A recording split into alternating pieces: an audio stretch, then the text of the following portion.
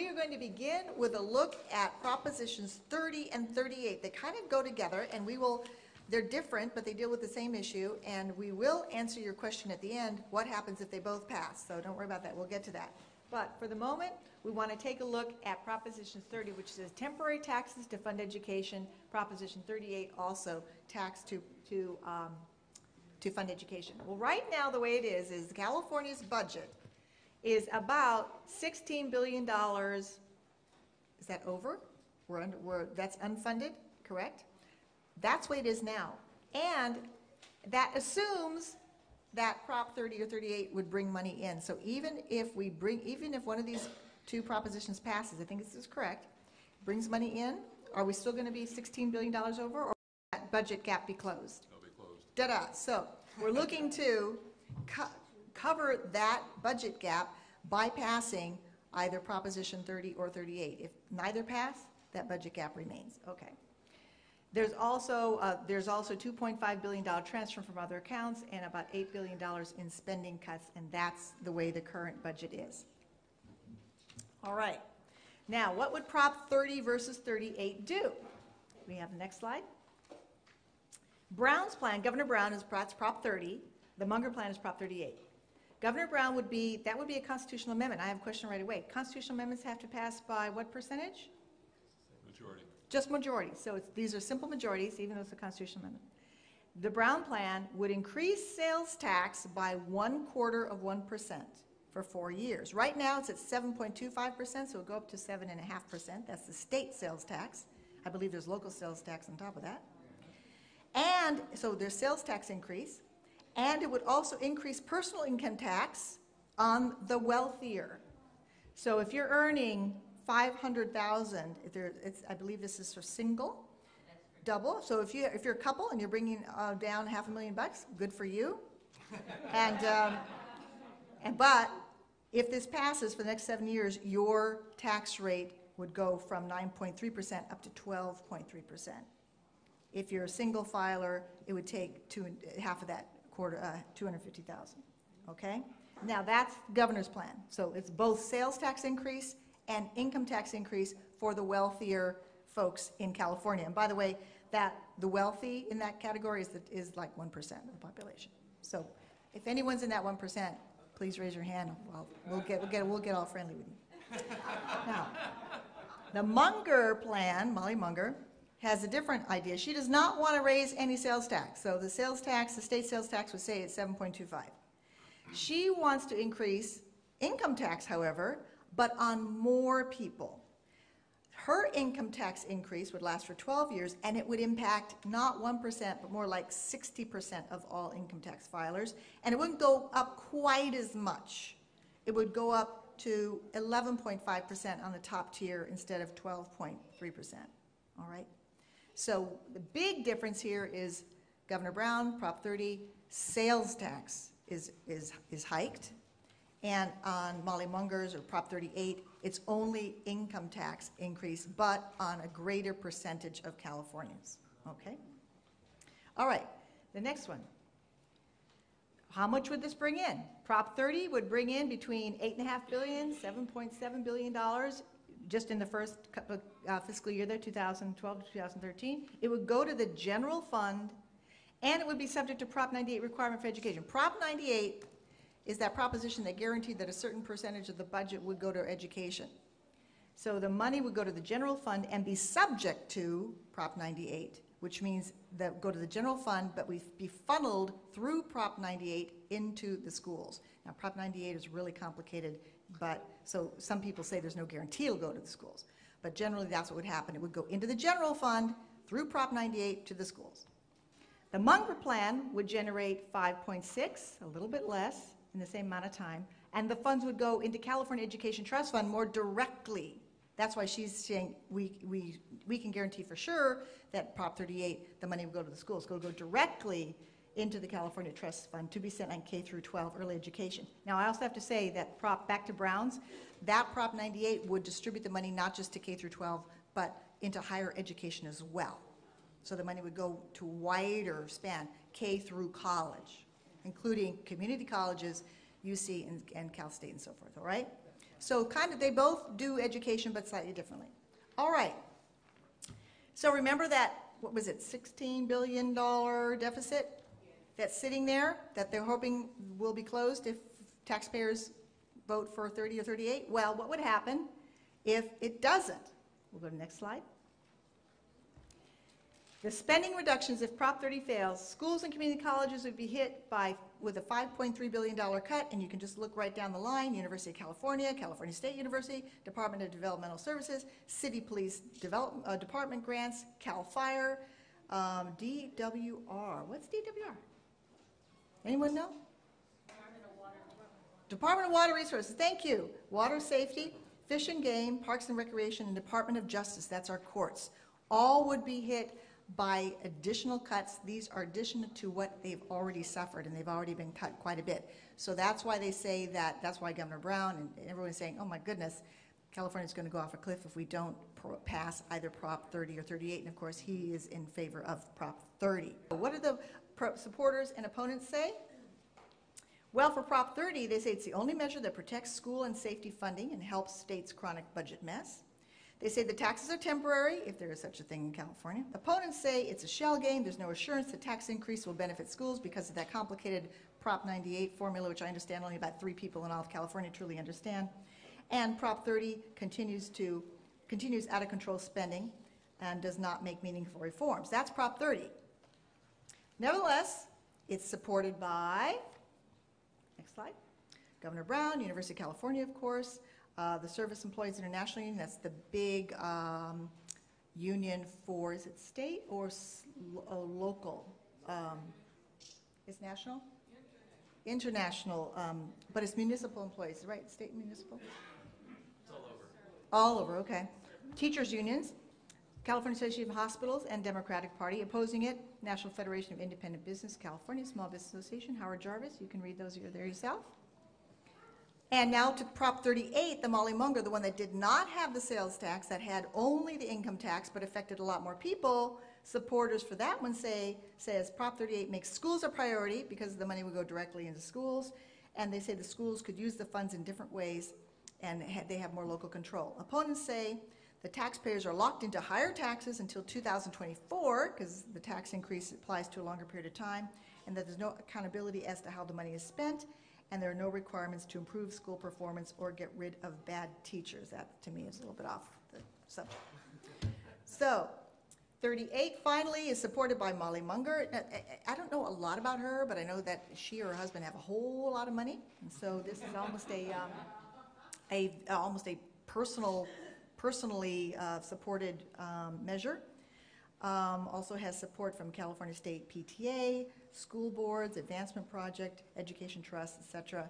And what's an insurance company doing in there? Anyway, opposition is California Chamber of Commerce, Faculty Association, California Democratic Party, and the Medical Association. So that's an overview of those two. And I would love some advice from our panelists about what do you think the strengths and weaknesses are of one or the other. And we'll begin with Dr. Wallace. When you do polling, most people actually are more willing to have a slight increase in the sales tax than any other tax. And the ways the Proposition 30 is framed, it provides increased income taxes only on basically the top 1%. So all of us would pay a little bit through sales tax, and probably none of us would pay anything through income tax. Prop 38, most people don't like their income taxes going up. So that's sort of the basic difference in the revenue generation. California sales tax is interesting, though, because compared to other states, it's a very narrow tax. So, for example, in California, you don't pay sales tax on food. You don't pay sales tax on medicines. You don't pay sales tax on services. You don't pay sales tax when you go to the movies. So even sort of average everyday people pay a relatively small proportion of their income in sales taxes in terms of California sales tax. Food's not taxed, for example. There are certain things that aren't taxed through sales tax, but other things are. And I'm here to speak to how this might impact seniors in particular and other vulnerable populations. And I think any increase in anything that seniors have to pay is going to be detrimental. I mean, it's something that is very concerning given that most seniors are on a low a fixed income. Now, at the Roybal Institute, we focus on very low income minority seniors, and this is a very vulnerable population in Los Angeles. Los Angeles County as a whole has the largest number of seniors in the entire state of California. And so I think when we talk about increasing any tax of any kind, whether it's income or sales tax, we really do need to be mindful of the fact that there are large numbers of people who are already living on the edge, who are already living paycheck to paycheck, if you will, or doubling up, or moving in with families, or going into nursing homes because they can't afford to pay their expenses as they are. Regardless of whether there's a sales tax on medication or not, they can't afford their medication, right? So I think that we need to be mindful of the fact that some of these propositions will benefit some of us, but either one could be detrimental to certain groups. So it really is, does it benefit you personally? Is it more detrimental to larger communities? I think my biggest message is, even though we're talking mostly about education, and again, we'll talk more about that, in terms of increasing funding for education, of course, with 30, there's no guarantee. With 38, there is a guarantee, but there are other concerning issues around 38. But older adults cannot divorce themselves from a conversation around education, because education is very important, even if you're an older adult and you're not currently in school. But there is long life learning. Older adults will go back to school. It will affect their children and their grandchildren, and I think so education is good. Anytime we want to increase funding for education, it's like puppies. Everybody loves puppies, so we always want to give money for education. I think it's really important, but at what cost? You know, at what cost? And I think that's really the issue here, given the fact that millions upon millions of dollars have been cut for services for seniors. And there's no discussion about how that general fund money will be used toward restoring some of those services when we're looking at millions of seniors increasing in the next decade. Thank you. Tom, how do you size up both of these, weaknesses and strengths? Well, I'd like to just add some details. Going to Karen's point, it's right that everyone hurts when it comes to taxes, but some people have done some estimates that for the sales tax impact, if you're in the bottom fifth of the economic scale in California, the sales tax impact is likely to be $24. Which, if you're really poor, $24 counts as much as anything else. But if you're in the middle range of running around $40,000 to $60,000 in your household, the impact would likely to be about $55. Is that a year, a month? A year. A year. Because again, I mean, it's 0.25%, and it's not on everything that you buy. So I think that's an important perspective. I think also, I would clarify, there is protection under Prop 30 that the money will go to education, because they do also set up an education protection account so that the monies from Prop 30 go into this account and from there directly to the schools, and it's not subject to the legislature. But it also has a beneficial effect, I think, for the senior group, because while it goes to education, it has the side effects. The way the budget works is that it's relieving the state general fund of certain kinds of expenditures, which allows the general fund to pay for other things like senior services or the courts or a lot of other things that our society needs. So it is, someone might have to pay $24 or $55, but they have a higher chance of getting some services out of the funding that comes out of the whole pot. And something over 80% of it comes out of the income tax side, which is hitting that 1%. So I think you have to kind of try to balance all that in trying to make a judgment. Dr. Lincoln focused on the elderly. Dr. Wallace, do you have a sense of which one might be beneficial or not so beneficial to the elderly population? I think if you look at the tax burden, it's probably a wash. If you look at the tax benefits, where the money's going to go, my sense would be that 30 is more likely to benefit senior services. So the way that 38 is structured, it can only go for this trust fund for education, and the various types of budget pressures in the state won't change as a result of that. We've seen over the last 5 years, starting with the recession, cut back in programs like caregiver resource centers and nutrition programs and long-term care programs. There's a whole set of programs that the state has tried to cut that it hasn't been able to yet, in home supportive services that are continuing under pressure. And Mr. Carson, what happens if both of them pass? Well, they each have provisions in them. If they both pass, Prop 30 says if it gets more votes, then nothing in 38 will apply at all. It'll Oh, just so be if voided. Prop 30 passes, Prop 38 is dead. If it passes with more votes than 38 passes. More votes than 38. Okay, and then so vice- 30 can kill off 38. Right. If Okay. 38 passes, it's absolutely clear that the income tax and sales tax provisions of 30 would not be impacted. You mean would go away? They would go away. Okay. They would not be effective. They Okay. would just be totally cut out. Now, there are other parts of 30 which weren't mentioned in your summary. For example, they put in the Constitution a guarantee that the certain programs that the state had passed down to counties and localities regarding the prisons and parole and that sort of thing, it guarantees funding to those programs, but it's not through a tax increase, it's allocating existing taxes. So the argument is, even if 38 passed with more votes, those should not be impacted, although some of the proponents of 38 have said, oh, yes, they will. So there'll undoubtedly be litigation, but it's less clear and less logical that it would be impacted. So if 30 passes or gets more votes than 38, then 38 is dead. If 38 gets more votes than 30, then the tax and income tax provisions of 30 are dead, but there's a smaller provision that lives on. And there's dealing also, with the money. and there's also you mentioned the cuts. The cuts are not in the proposition, they're in the budget.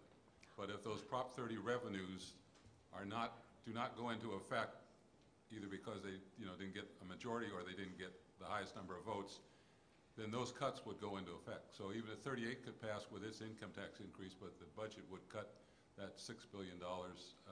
Because automatically. those are trigger cuts that are already passed as part of legislation, right? They're Yeah. not part of these propositions, correct? Correct. So are you saying that even if Prop 30 or 38 pass, there's certain trigger cuts that are occurring? No. If 30 passes with the most votes, then that's fine. Those That's trigger fine. cuts do not happen. Very good, okay. Who is Molly Munger, and why did she write Prop 38? Or why is she write and support Prop 38? And this Molly Munger, is she local? I think she's local. She's from Northern California Oh, okay. somewhere. She Northern and California, okay. her brother Charlie, who I mentioned also funds a lot of these, are the children of Charles Munger Sr., who was the partner, or is the partner in Buffett in founding Berkshire Hathaway. So their father, the father has billions of and billions dollars. and billions. And if Prop 30 or 38 passes, will it cost money to implement the new laws? So we're talking about sales tax and income tax. well, I can't swear there'd be no incremental cost, but I mean, you basically have a structure to collect income tax and sales tax. So they might have to hire a few more people to handle another $10 billion or something, but basically the structure's in place. Explain the state cuts to seniors. What is a trigger? What is a trigger? So when the legislature passed the budget back last June, what they said is we assume that the governor's revenue increases will occur. So our spending is for X amount of dollars. If the revenue comes up short, meaning his proposal, if Prop 30 does not pass, then they've already written into law, if this does not pass, we will back out or we will cut programs to compensate for the revenue that we would have received. So that's why, so I have a personal stake in this, full self-disclosure. I'm an employee of the University of California.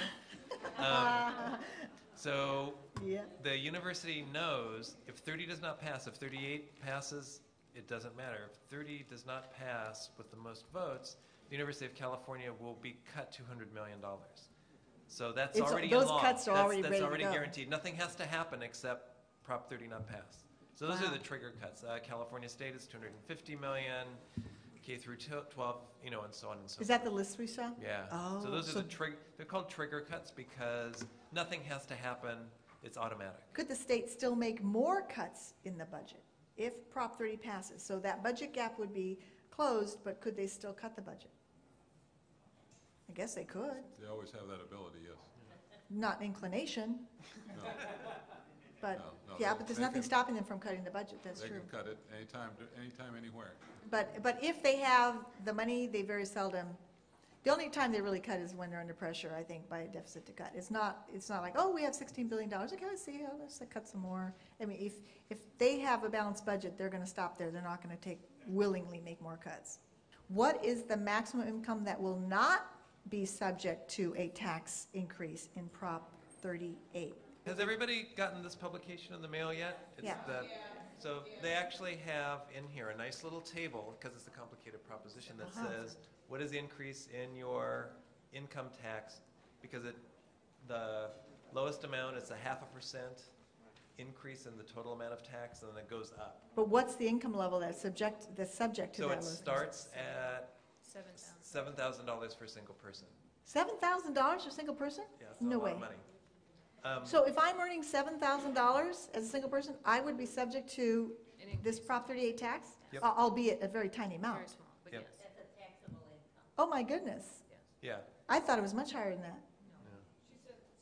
So if I earn $7,000 of taxable income, I would be subject to an increase under Prop 38, albeit a tiny increase. 0.5%. Okay, and then Increase in how, your income tax like, rate. what if, say, let's take the average, what if, say, someone is earning $40,000? So if you're $7,000, your current tax rate for the state is 2%, it'll go up to 2.4.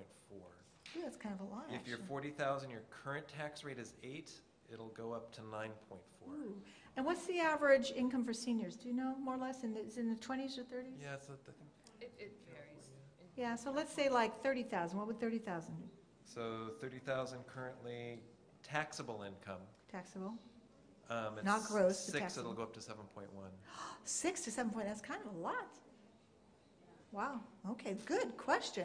Because I was just thinking, I thought it was going to affect people at higher levels. I didn't think that even someone with $7,000 of taxable Yeah. income would be affected Like by I said, this. this is actually the legislative analyst who's nonpartisan writes the basic information, so it's a good nonpartisan. And then they have the for and against arguments, which gives you the partisan parts. So Very interesting, very good put out question. by the state of California, good resource, also available online. Good. And I don't work for the Department of State, so I'm not just flogging everyone for that. This question is for Mr. Carson. We passed Prop 98, that's the proposition that guaranteed a certain amount of the state budget go to education, but education funding was still cut and or borrowed by the state. What would prohibit this from happening if Prop 30 passes? That's what we kind of alluded to earlier. Well, both of these propositions have special accounts set up. They mandate the 30 is called the Education Protection Account. Prop 38 has the Education Protection Trust, I think it's called.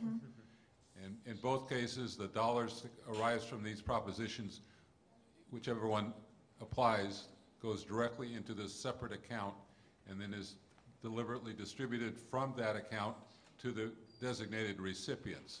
So it can't be affected by a subsequent budget by the legislature, or that can't be borrowed. It's mandated in the law of the proposition and the language of the proposition that it goes directly, through this channel directly to the recipients, the school districts or the community college districts and so forth. So the question is there any guarantee that money from Prop 30, if Prop 30 passes, is there any guarantee that the money will flow properly Yes, by the terms of this education Okay. protection account, Okay. it has to go to that account and from there to the school district. Okay, very good. Does this measure define fiscal emergency? Remember, this is the one that would allow the governor to actually make cuts during a fiscal emergency? And could the governor's cuts be overridden by a 2/3 vote in the legislature? Aha. Anybody know the particulars of that from Prop 31? First of all, does it define fiscal emergency? Or does the definition of fiscal emergency stay the same? Because right now, I think there is a definition or criteria by which a fiscal emergency can be called. Is that correct? Is my understanding. I don't know what the exact terms of that are. I don't know if there's any terms in 31 that define fiscal emergency. They might leave it as is. Okay, let's see here. My memory The governor may declare a fiscal emergency and call the legislature into special session if he or she determines the state is facing large revenue shortfalls or spending overruns. So I guess it sounds like it's somewhat at the governor's discretion. When he or she determines that we're looking at a large revenue shortfall or spending overruns, they can the governor can call a fiscal emergency. I'm sure Right. There's some kind of there's standards. more yeah, it's more specific than that. But there are standards. It sounds like those standards remain, and that they're not changed by, from what I understand, they're not changed by Prop 31. Okay, so those fiscal emergency criteria stay the same. Now, the next part of the question is, could the governor's cuts made during a fiscal emergency be overridden by 2/3 vote in the legislature? Is that mentioned at all in Prop 31, or do his cuts stay? No, they stay. They stay. So this fiscal emergency, the power of the governor to cut during a fiscal emergency is a pretty, it's a pretty sharp knife, and it has to, and the cuts remain. They can't, the legislature can't intercede with a 2/3 vote. Okay. How would the 2-year budget cycle sync with assembly members' 2-year terms? Oh, interesting. And state senate 6-year terms. Are they staggered or simultaneous? Good question. So the 2-year budget plan, when would that start so that it would be in sync law, with I the don't remember. terms or not? I guess, doesn't it even say when it would start? It does. It identifies, and I don't remember right now whether it says it's every odd-numbered year or even-numbered years, but it's they specify in which year it is. And when I looked at it, I didn't connect it with assembly. But this is a good periods. question, because you're right. You know, because do you want the, you know, if you, otherwise you've got a possible change in your assembly person in the middle of a budget year. Good question, boys. We Smart stumped the people here. panel. Give that person a cookie. Yes, really. Very, very good question. We'll try to find the answer for you, but yes.